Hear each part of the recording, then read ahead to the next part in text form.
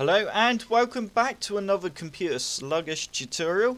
Okay, so today I'm going to show you how to change or remove a password on someone's user account on Windows 10.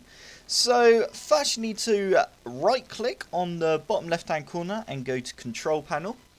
And we now need to go to user accounts. Okay, so once you're on user accounts you need to click on manage another account.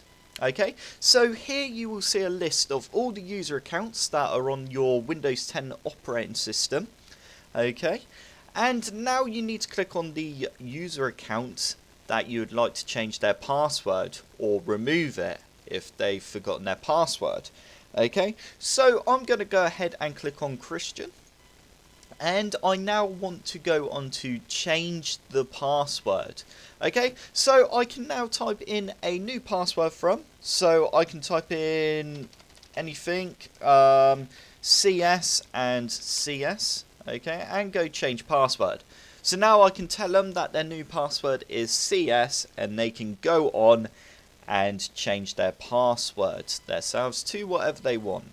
Okay, or I can go change password and just go change without putting in a password, and now they don't have a password at all. Okay, so they can now add a password to their user account if they just right click down on their taskbar and go to settings and then go to home and accounts. Okay, and simply go to sign in options and then go add below password.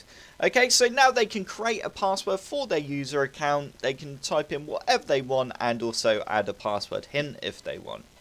And there you go. That is how you remove a password from someone's user account on Windows, and also how to add another password to their account.